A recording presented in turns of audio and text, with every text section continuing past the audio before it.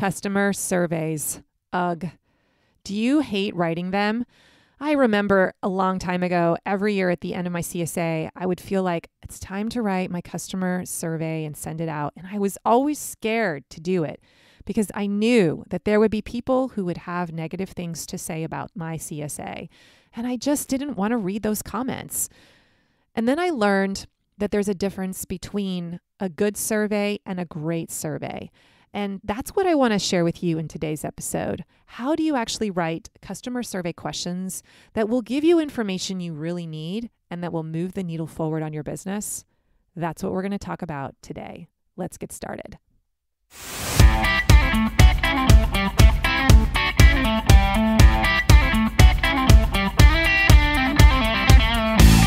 Hey there, this is Corinna Bench, and welcome to the My Digital Farmer podcast.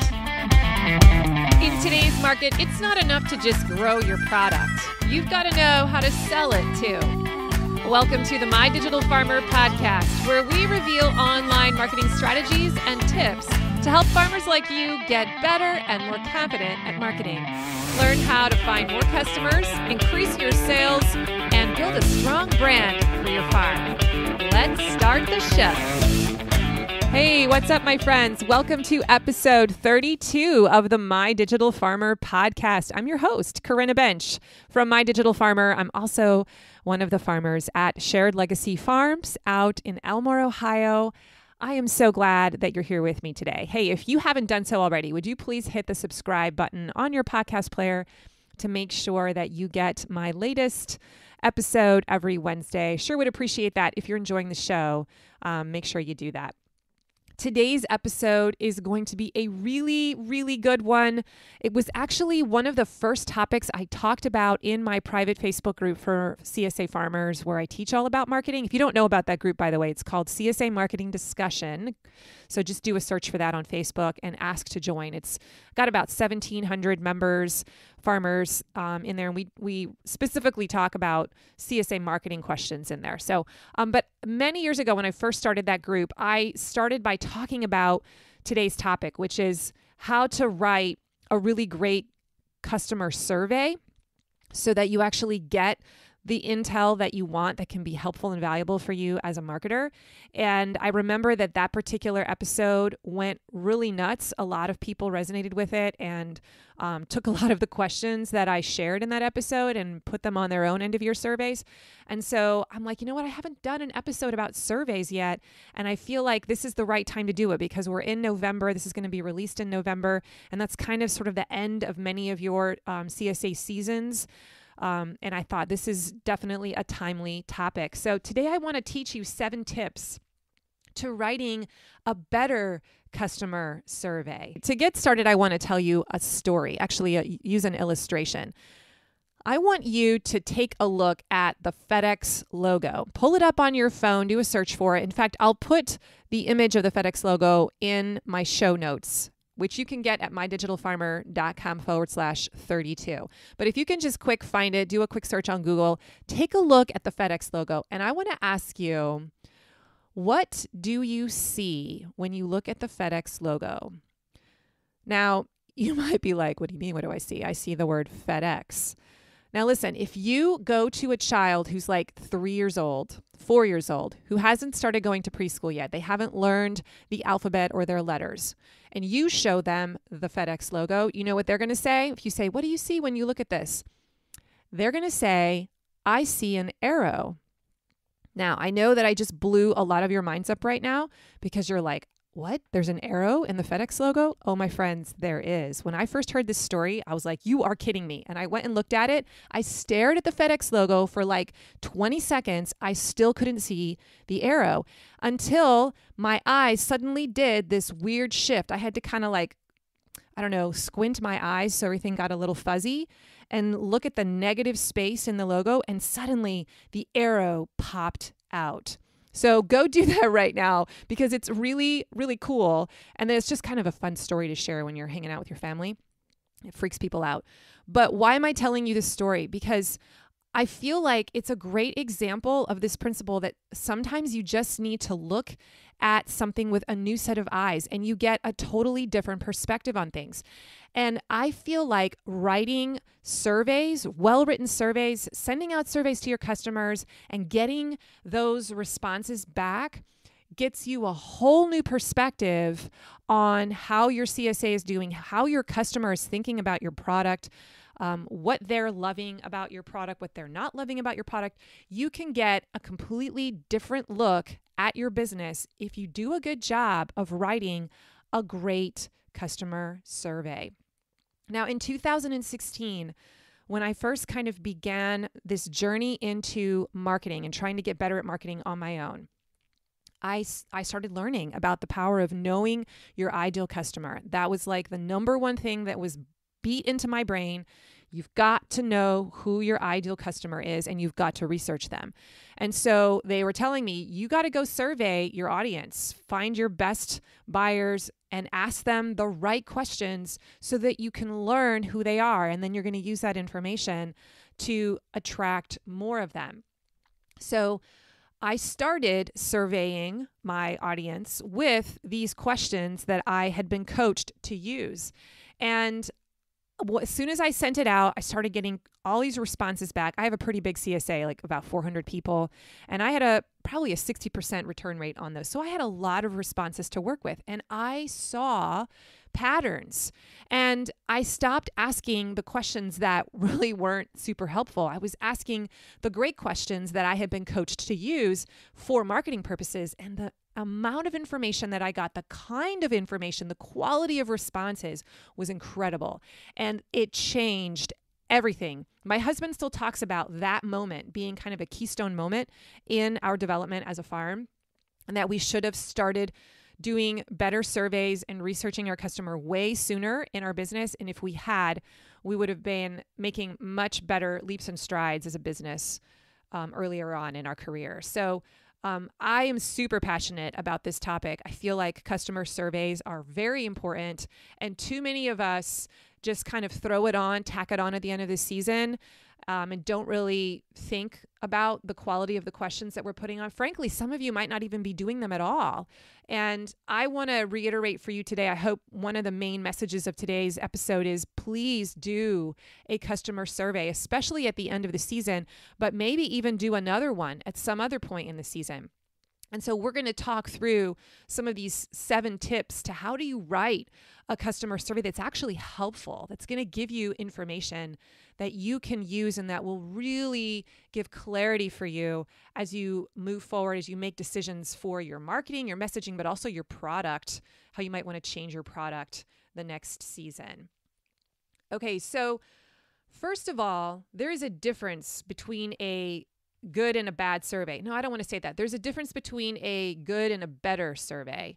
I used to just kind of throw questions on the survey like, hey, on a scale of 1 to 10, rate the quality of your vegetables in your box. Okay. So, I would get numbers that were somewhere between 5 and 9 from all different kinds of people. And I kept asking that question every year after year after year. And it was always kind of the same answer. And my husband was like, why do we keep asking that question? Like we've only got 10 questions that we're going to use because I don't want to, overwhelm people. I want to make them actually do the survey. So I try to keep it short. It's like, why do we keep asking something that we know the answer to? I'm like, oh, that's a really good point.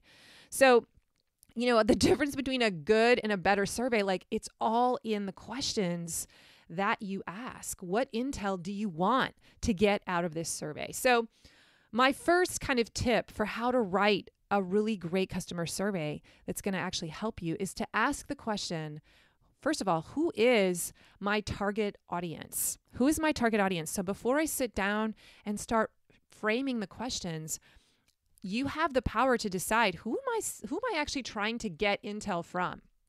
Do you want to send this survey to all of your CSA members?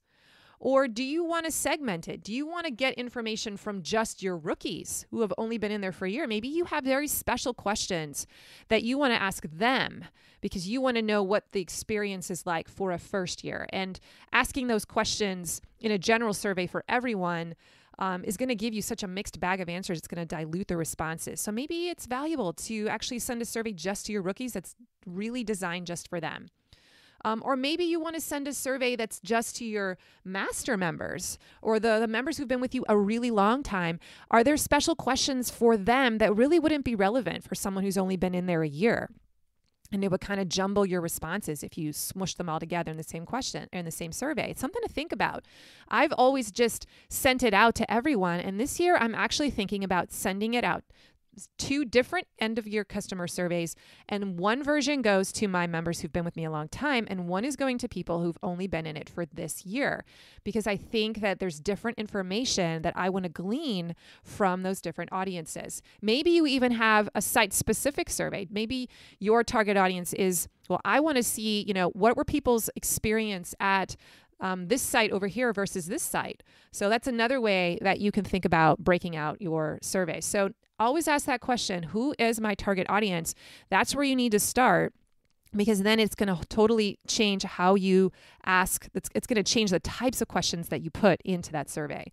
Okay, so that's kind of tip number 1, to start there. Then the second tip is to ask, what is the goal of this survey? What is the intention of the survey? That's always a fabulous question to ask before you do any kind of content, frankly. What is the intention?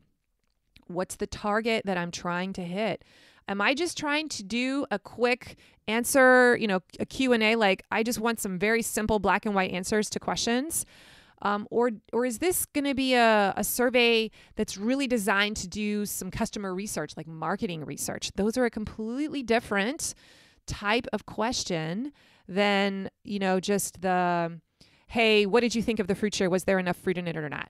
Like, that's more of a quantitative question. But if you want to get inside the head of your customer and understand why they're buying from you, you're going to ask completely different kinds of questions. So what is the goal of the survey? You may not feel like you need to do any customer research for marketing. And so in that case, you're going to ask totally different questions. Maybe it is about the quality of the box and how was your experience at the pickup site? How was the customer service? Are you reading my newsletter? What's the best way I can communicate with you? Maybe you just want to know black and white answers like that. But if you want to actually get into the head of your customer and do research, you got to know that going in, because that's gonna frame your whole survey. It's gonna change how you approach it. Okay.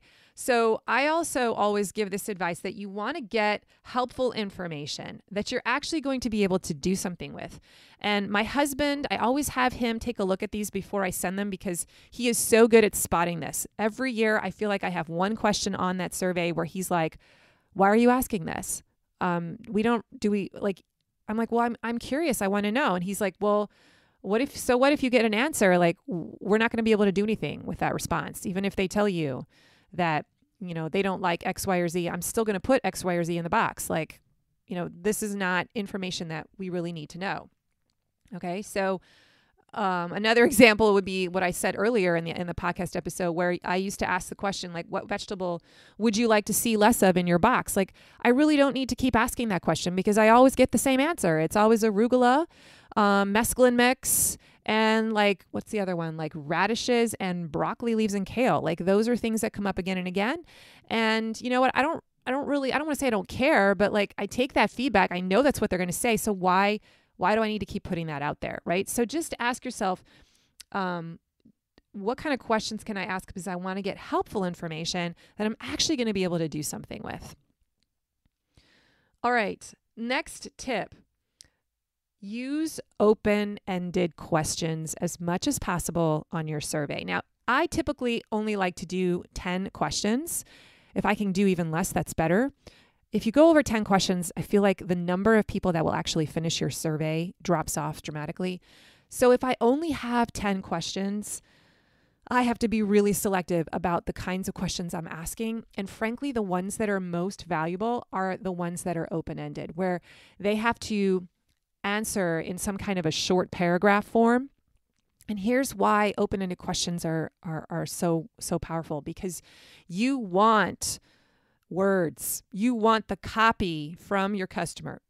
You want them to type as much stuff as possible into that response bar, because you're going to see phrases and sentences that will help you get into the head of your customer. So an open-ended question is a question that starts with how or why or what. It's not a yes or no question. A yes or no question would be what's called a closed question. Like, did you like the quality of your CSA box? Yes. Okay, well, yes doesn't give me a whole lot to go with, right? But if you stated like, what 3 words would you use to describe your vegetable box each week? Well, now I'm getting a lot more interesting responses, and I can use some of those words or those adjectives in some of my copy on my website. Do you see the difference? So you want the copy, you want to ask questions that allow someone to write several sentences. Here's another great example. Like, we're curious, what is the main reason you wanted to join our CSA farm? Oh my gosh, I always get such fascinating responses when I ask that question of my rookies. And I see patterns. I see the same kinds of answers show up again and again. And that helps me know, okay, if that's what most of my ideal customers are saying, then I'm going to put that somewhere on my website or in my email copy, because then it's going to resonate with other people like my ideal customer, right? And it's going to make them want to join and come into my tribe. So another great example is like, what was your favorite part of the CSA experience this season? Wow, not only does that help me see like what the strengths are of my program, but I'll see patterns, I'll see phrases that show up again and again, and I can use those phrases on my marketing assets. I can highlight those things as the benefits of my program. Because remember, I'm not just selling a box of vegetables, I am selling a transformation. I'm selling an experience. And so I want to be able to express that in the words of my own customers. So open-ended questions give you so much intel right from the words, or right straight from the horse's mouth. And you can pull them, literally just cut and paste them and stick them onto your website. Okay, my next tip is when you're writing great customer surveys, you want to try and write questions that will help you get testimonials. So what do I mean by this? Trying to come up with questions that will essentially allow a person to tell you why they love your CSA so much or what they loved so much about it this year. Not only does this help you see what the most valuable parts are in your CSA, like what's moving the needle forward in terms of building loyalty, but there is power in a customer actually saying, I love your CSA. It's one of the stages in the customer value journey. If you haven't listened to that episode, I think it was episode 3 of the podcast. I consider it probably the most important episode that you should listen to if you're just beginning to learn about marketing. It's the framework for how customers turn into brand ambassadors. There are 8 stages they have to go through in order to get to that nirvana land of brand ambassador. And one of the stages is a testimonial stage where they give a testimonial and say, I love your farm.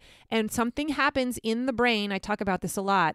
In the testimonial phase, there is a shift that happens in the neurons of your brain. When you say, I love XYZ, I love your farm, and here's why, it now becomes much more difficult for them to backpedal later on and say, I no longer want to be a part of this, because of just psychology and this desire that we have to keep our commitments that we have stated out loud or written down. So the process of getting someone to write a few sentences that essentially say why they love your farm and give a testimonial is not just helpful for you, because now you've got, some nice sentences for testimonials, but even more important, it's actually giving the customer that opportunity to walk through that stage in the customer value journey. So that is another huge tip, trying to find a way to get them to say what they loved about your farm, why they love it so much. All right, my next tip number 5, try to create questions that identify the transformation that your product created in their life. This is similar to the one right before. It's kind of about writing testimonials, but you want to know, what is it that our CSA did for you this year? Like, what did you learn? How did you grow? What was the greatest value for you? You want to get them to identify it. Again, you're going to see patterns when you ask questions like this, and it's going to help you see, what the heck am I selling? If you're struggling to figure that out, this question is going to give you the answer. If you have a lot of people in your CSA and half of them write back, and of those half, like 60% keep saying the same 2 or 3 things, boom, you know what it is that you are selling. You're not just selling fresh vegetables, but you're selling what? X, Y, Z. I'm selling, I'm changing the way people eat. That's what I'm selling. Deep down, I am selling a relationship with a farmer. That's definitely something that I'm selling. So I'm selling peace of mind that they know where their food comes from. Okay. You're going to see these phrases that come back, and that's going to help you understand what your life transformation is. It's almost like your promise, the promise of your product. And when you know that, it becomes a lot easier for you to find the tagline for your business. So that's another great tip as you're creating a survey. Just be looking for questions, open-ended questions that will help you discover the life transformation that's happening. How is your product actually helping your customer specifically? Now, your surveys should also help you get answers to what I call those black and white questions that you just kind of need to know the answer to. So this year, there's always a few just I don't want to say yes or no questions, but questions that have to do with systems or product or quality that I just really need to know how things went. So for example, this season, we internally kind of struggled a little bit with our fruit share, with our fruit bag, because although the quality was amazing, we weren't sure if the volume was the right volume for our customers.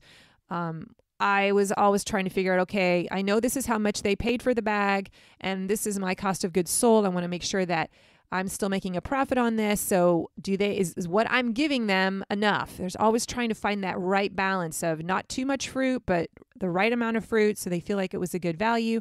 And because we moved to a new vendor this year and we had a different system, I just wasn't sure. It wasn't the way I'd always done it. And there were some weeks where I was like, I wish there'd been more stuff in the bag. But I hadn't heard a peep from anyone all season, no complaints from any of my customers. But in my mind, I'm thinking, I feel like it fell short. So I need to find a way this year in my survey to figure out the answer to that question. Did people like the fruit share? And I'm not going to ask it like that because then I'll just get a yes or no. I want to know some more details, but I'm going to have to come up with an open-ended question that tries to help me understand if they felt like it was an awesome experience or not, or if they noticed anything off about it. Another thing that I really want to know the answer to is, are people reading my newsletter that goes out every week? How often are they opening that email, or how often are they clicking to the blog post that I spend, 4 hours a week carefully crafting and putting together? Do they start out strong and then kind of bleep out at the end? I mean, I just want to know that, because if they're not really using that piece of marketing asset that I spend so much time on every week, then maybe I need to think about shifting how I communicate with them. And maybe it's okay to change how I do newsletter next season. So that is a question that I would consider like a black or white question that I just need to know the answer to. It's not so much about marketing or understanding the messaging of my product. Okay, another tip here is to use your survey to help you identify roadblocks that your customers experienced during their season. So, what do we need to do better is a good question. Or, if you were going to ask rookies and just send this survey to rookies, you might want to kind of ask some questions, even on like how was trying to figure out like, how was your experience learning how to use the stuff? Like, do you feel like you were supported? Was there enough coaching? Were there questions that you had in the buying process early on? Were you confused? Where were you confused? Like, trying to just figure out, how can I better navigate and guide my first year members? There's so many types of questions that you could ask there, all around this idea of roadblocks. Like, what was it that was tripping you up this year? Where were you struggling? And this information, again, you're going to see patterns. I promise you, if you send this out to a large number of people, and even if you only just get 30% of them to respond, you're still going to see similar responses coming up. And that's going to guide you for, okay, what do I need to fix system-wise in my CSA? Maybe it's like a lot of complaints. One year we had complaints about parking, that the parking was a hot mess at our home farm. And so we had to come up with a solution for that the next year. So sometimes it's about your systems and processes, but sometimes it's about, hey, I don't know how to use, I just felt like I was swimming in peppers, or I was really getting sick of greens and I just ended up throwing a lot of them away. So that just helps me know, okay, next year I either need to adjust the greens production a little bit, or I need to do a better job of training and challenging my students, my customers, for how to use that product better, because there are a lot of exit strategies to be able to freeze and store that stuff away. So it just gives me idea for content creation and support for the next season. And I can sit down with my community manager and my CSA coach, and we can come up with ideas based on the feedback from this survey. Okay, so those are my 7 tips to writing a better customer survey. Let me review them real quick. Again, number 1 is asking who is my target audience, being clear about that before you start. Number 2, asking what is the goal, what is the intention of the survey? And number 3, use open-ended questions as much as possible because you want the copy, right? We don't want yes or no questions. You can have a few, but those aren't really going to help you as much as open-ended questions. Number 4, get testimonials. Find ways to ask questions that will help you get testimonials. Number 5, ask questions that allow you to identify the life transformation that your product delivers. What is the promise of your product? Ask questions that help you just get answers to those black and white questions that you need to know. Ask questions that identify the roadblocks for your customers. Okay? Did I say? Yeah, 7 tips. I was like, wait, did that say 10 tips? 7 tips. Okay. Now, before I let you go, I want to just talk to you a little bit about how do you take this survey and do something helpful with it. All right. How to read the survey results. This is an important discussion to have because I made the mistake in my early years of taking the responses way too personally. And I would get upset because there's invariably several people who have some negative things to say. And then you get all icky inside and you get defensive. And it's like we completely ignore the 95% of people in the surveys who said your product was great. So I have learned a few things about how to go about reading the survey. And I just want to share that with you. So I usually give people about 3 weeks to finish the survey. And I definitely give them a deadline. If you don't close the time when the survey, when the survey's due, a lot of them will never fill it out. So I tell them, hey, this is when I need it in. I'll remind them several times. Okay, last chance to give me your feedback because I do take that to heart and we'll change things based on what you say. And when I have those survey results, I then sit on them. I wait. I don't open them right away. I pick the right time. So I'm usually exhausted at the end of the season, and that is not the time for me to go and read through all that. So we'll usually wait about 3 to 4 weeks after the end of the season when we're ready to kind of turn things back on in our minds and we get into the right mindset. So I always tell my husband, I'm like, okay, listen, there's going to be some people who have something to say that's going to be hard. And we just need to realize that's going to happen and just prepare ourselves mentally. And then I always remember to filter those negative comments. If there's only a few of them, I always just say, you know what?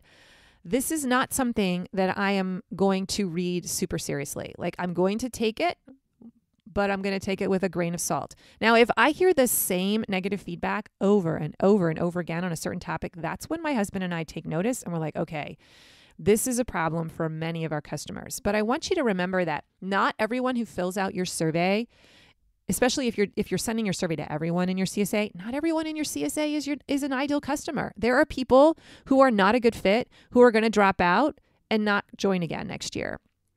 And those people are probably people who are not your ideal customer. And so we don't necessarily need to listen to that feedback as much as we need to listen to the ones who love our stuff, who are a perfect match for us. We're not going to shift our entire program because of, a small percentage of people who really don't fit our model. So a good example of this for me, like we're a traditional CSA and you get what you get and you don't get upset. So I don't have this, pick your own, customize your box. We don't do that. And there are CSAs, there is a CSA locally that does do that, and that's their mojo. They use Harvey. And so they're attracting a certain kind of customer base that's a little bit different than ours. We're attracting someone who's going to be okay with just being creative in the kitchen based on whatever we give them.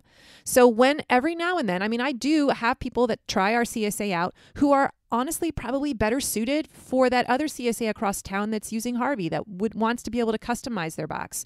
And so of course they're going to write in their survey results that they didn't like all the stuff in our box, or they wish they'd had more of this, and what about this? And so when I read those responses, I'm going to sit there and say, you know what? This is just somebody who doesn't fit our model. And so instead of shifting my whole system so that I give everyone choice in what they want in their box because of these few comments that are making it sound like that, I'm going to stick to my guns and realize, you know what? The majority of my customers like the way we're doing it, and that's who I'm attracting. And so some of these people are probably just going to drop out, and maybe they'll find that other CSA that fits them better. So that's just kind of an example where you need to filter the negative comments and ask yourself the question, like, is this my ideal client that's talking to me right now? Because if they're not, if I know who my ideal customer is, like, and they're not really fitting it, or they're complaining about the thing that shows that they're not a good fit, then I'm not going to be as concerned about this feedback. Okay, so when you're reading your surveys, you are looking for the trends and the patterns. You're going to see the same kinds of things show up. I promise you, it's super cool. It's almost like light bulbs start going off in your head.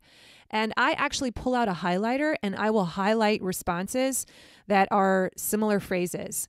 And I almost like count them. It's like, okay, well, these are the phrases that are getting said again and again and again. And that's how I know that these are the buzzwords that I need to use when I'm talking about my product. I remember that there was also a phrase one time that only one person said, but it was so beautiful that I said, I've got to steal that. It was something like, it's like getting my CSA box every week. It's like Christmas every week. And I just thought, oh, that's so awesome. I love that metaphor. I love that image. Because the minute I say that out loud to someone, it just evokes a word story for someone that everyone would immediately connect with. And so I actually pulled that phrase out, and I have that sitting on my website right now as one of the header images or header titles. So look for phrases like that too that just jump out at you, because those can be really powerful word stories that people will resonate with. All right, you guys, surveys are important. I hope that this episode encouraged you to actually do one this season and to really spend some time thinking about the quality of questions that you could use. These surveys are not only helpful for you because it gives you good intel on your customer, they're helpful for your customer. There are customers in your tribe who want to share feedback with you, who had something they wanted to let you know about, some kind of constructive criticism, and they would welcome an opportunity to be able to talk to you. They're not going to feel comfortable just walking up and being like, hey, you know what? It would have been really awesome if you could have figured out there's just too much parking congestion. And, I just don't know how to find a way to let you know that. But if you give them a survey, an opportunity to share with you some of their positives and negatives, there are people that are looking for that and waiting for that. So this is a gift you are giving to your customers, a chance for them to wow you with their positive feedback, but also to say, hey, let me know what I can work on because I do actually want to serve you better. All right, you guys, I hope that this episode has convinced you that doing customer research is really important. The minute you understand your ideal client and you really can get into their head and know what makes them tick, you are going to be able to use that information to help you find more of your ideal clients. It's going to be a game changer for you. And it's also going to clarify how you need to create content the next year. What do you need to be teaching them? How can you better serve them? What element or product or feature could you add into your product suite or into your CSA package to help them get to that life transformation that they're seeking? Maybe you need to add a Facebook group because they need a way to connect with one another. Maybe you need to add a few video unboxings every week because that will help them learn how to store the product better. So you're going to get such valuable information from doing a great survey. Now, if you want to learn more about how to write a powerful survey, I have a course called Customer Research Bootcamp. I don't even want to call it a course because it's really short. It's like a workshop. It's a step-by-step process that teaches you the customer research strategies that a lot of the big marketing companies use to get to know who their ideal clients are. And there's kind of 2 out of the 10 that I think are really powerful. One of them is surveys. The other one is how to do great interviews, live interviews with your ideal clients.